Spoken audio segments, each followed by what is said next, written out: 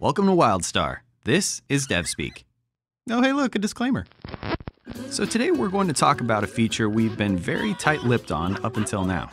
It's an exciting one for us because it lets us do things with gameplay that we can't really do in standard leveling or Elder game content. We simply call it adventures. Adventures are 5-person simulations that take place in alternate versions of zones you've already played. Think of it as a choose-your-own-adventure dungeon, only in an open world where anything can happen. Each adventure has both a leveling and Elder game veteran mode. And because it's a simulation, we're able to create gameplay modes and mechanics that may not exist anywhere else in the game. And adventures are crazy repeatable. You're making all kinds of tough calls and tactical decisions, and they kind of matter. Like, determine the whole rest of the adventure kind of matter. Of course, enemy AI and random variation mix it up even more. Take the High Crest Insurrection adventure. Once you and your buddies airdrop in, you'll need to decide what tactic to use against the Dominion. Maybe you take the sneaky approach, creeping around to sabotage and assassinate. Maybe you rescue the oppressed farmers. Or just maybe, you turn them into an army to rise up against their oppressors. Freedom! Different tactics and choices have different risks and rewards. The adventure Malgrave Trail is the ultimate example.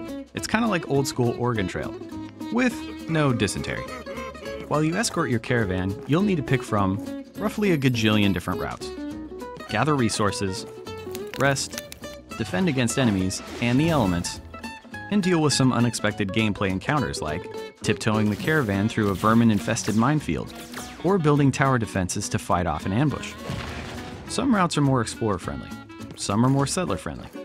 Your choices make all the difference, and no two runs are the same. How about a gangster murder mystery, where you choose who to align with and who to oppose?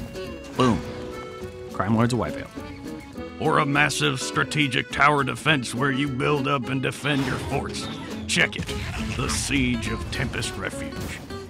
Or a MOBA-style battle where you fight a randomly selected group of enemy champions. War of the Wilds. Now, this may be a simulation, but all that XP, it's all yours. And based on your performance, you can get medals, loot, achievements, titles, and more. So, you might want to give a crap. And just like a dungeon, when played during Elder game, in veteran mode, you can earn the sweetest of loot. Elder game content with unique gameplay mechanics, branching stories, and content that plays out differently each and every time you run it, daddy likey. Well, that's all I can show for adventures right now. In the meantime, feel free to send us a message here, and here, and here. All three. At the same time. The devs are listening.